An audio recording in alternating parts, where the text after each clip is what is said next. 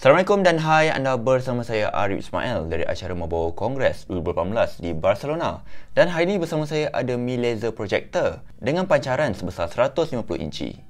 Yang menariknya, projektor ini tidak memerlukan ruang yang besar untuk dipancarkan, yang mana hanya perlu diletakkan berhampiran dinding dan kemudian ia akan memancarkan imej ke atas.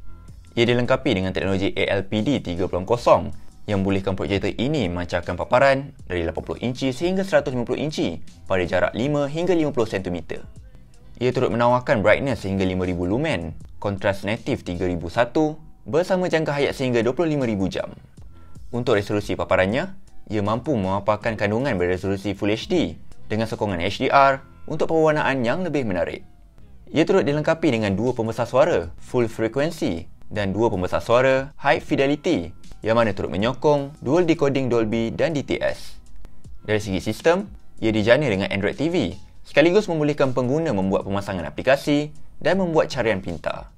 Ia dikuasakan dengan chip 4 teras Cortex A53 1.8 GHz bersama memori 2GB RAM dan storan dalaman 16GB.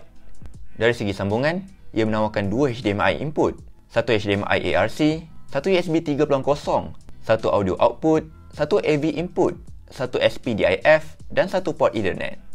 Untuk jualannya, ia telah ditawarkan pada harga sekitar $1,959 atau sekitar RM7,680.